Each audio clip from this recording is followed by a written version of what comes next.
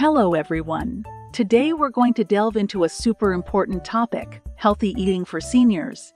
We all know that as we age, our bodies go through various changes that require us to pay extra attention to our dietary habits. But is the idea of simple and light is right truly the way to go? Let's find out today. First off, it's crucial to understand that an elderly diet should be adequately portioned. This doesn't mean stuffing yourself, but ensuring every meal is nutritionally fulfilling. Opting for smaller meals more frequently and adding fruits, yogurt, or milk in between can ensure a full day's calorie intake. Next, we need to consider the texture of the food. For those with dental issues, softer foods such as eggplant, pumpkin, bitter gourd, tender leafy greens, porridge, or steamed eggs can be a good choice. Stewing food also makes it easier to chew and digest. Then comes the balance in the diet. We need to include all 6 food groups, especially proteins, as they are easily lost. We must focus on quality protein in all meals, primarily from whole foods. Lastly, we aim to minimize the dietary burden. Avoid high oil, high sodium seasonings, especially with chronic conditions. Choose natural spices like ginger, onions.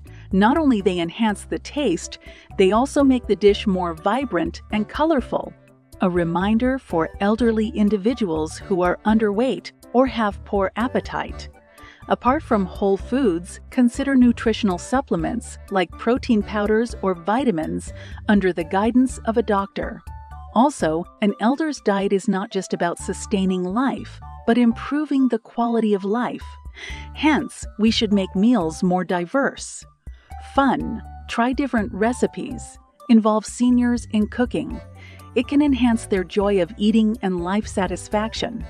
Of course, we can't overlook the correlation between an elder's eating habits and their mental state.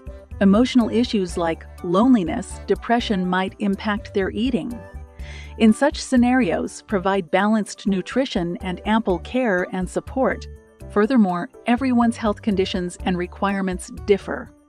Thus, when planning a diet for seniors, adjust according to their specific situations.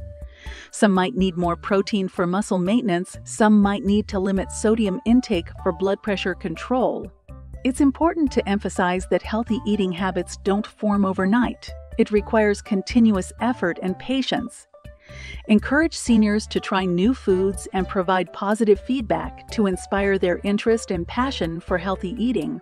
Lastly, senior dietary habits need our long-term attention and adjustment. Regularly assess their eating conditions and adjust based on their health and taste preferences. Only then can we ensure they're getting the most suitable diet. We hope today's video was helpful. Thank you for tuning in. Don't forget to like, subscribe, and share.